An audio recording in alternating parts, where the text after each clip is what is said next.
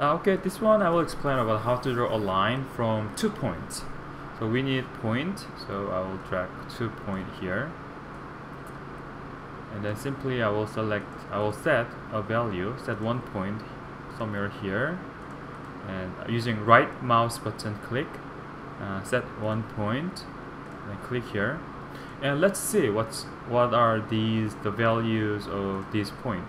So I connect this one. So this one shows that this point is at x 2.4, y 13.5, and 0. And I'll simply use another one. I will connect here, and this one is 21 and 1 and 0. And let's see what is the data type look like. So I will use this tree viewer, and when I connect it, this one says that data with 1 branch, and the number is 1.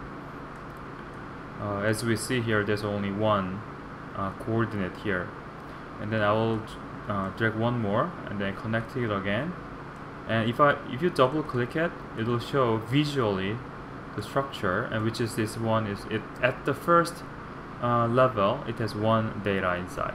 And I will copy it by using Ctrl C and Ctrl V, and then I will one more time Ctrl V and connect here, and I will reconnect for the second point, and I will double click this one.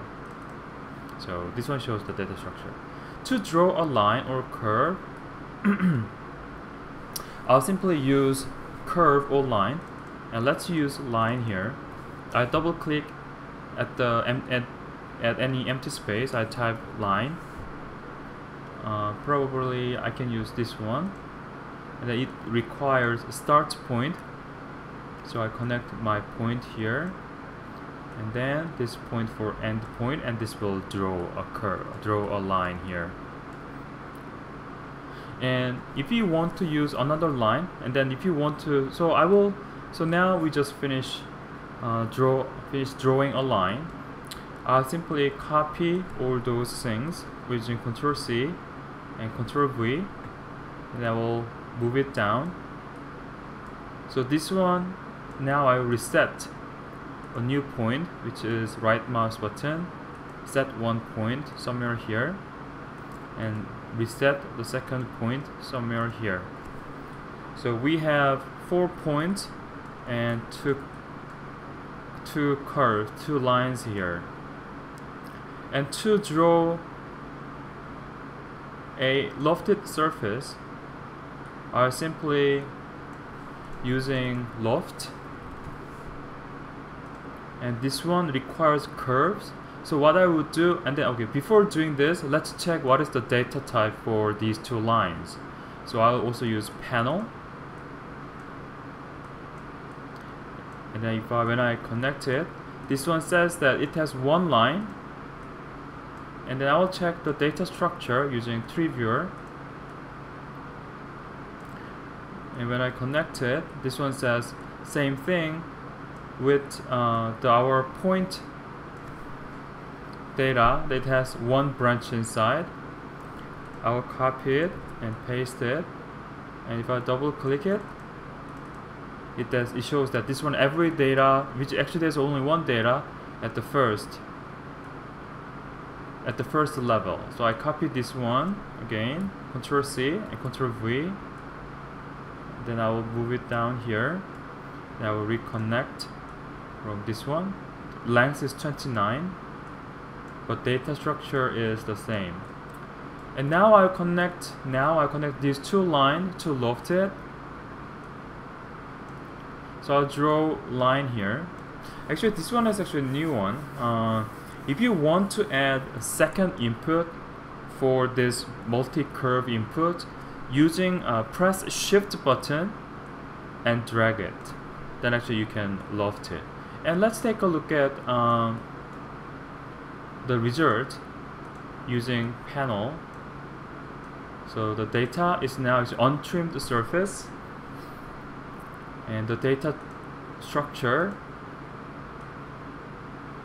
is 1 branch, and I will copy and paste. And actually that visually what does this mean is at every this data is actually at the first level. So this one is actually our raw code, and then now I will start to refactor it using first group. So I will first of all call this one as using Scribble. I call and double click it. I will call this one first select 4 point. So I'll just simply select 4 point, and then I will using group. So this one is our first process, first step in our algorithm, and this one also using Scribble. I call the second step as draw lines between two sets of points. So this one simply draw lines between those points, and I group them, and finally I loft these two curves. The third one, this one, loft two curves and make a surface.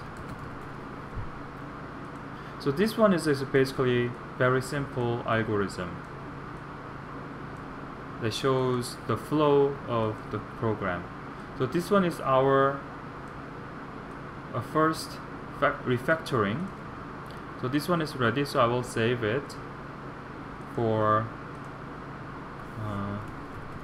Juhong loft demo again grouping. And then now I want to make them as clusters, so I simply select one, and then I'll make it as cluster. And this one is, I rename it. I will call it probably select input point, and there are 4 points coming out, and I selected these groups, and then I call them, I make it as cluster, and then I call it as make curves from point, and then finally the last one also using cluster, I call it make a lofted surface. So this one is our finally second refactored code. Okay, thanks.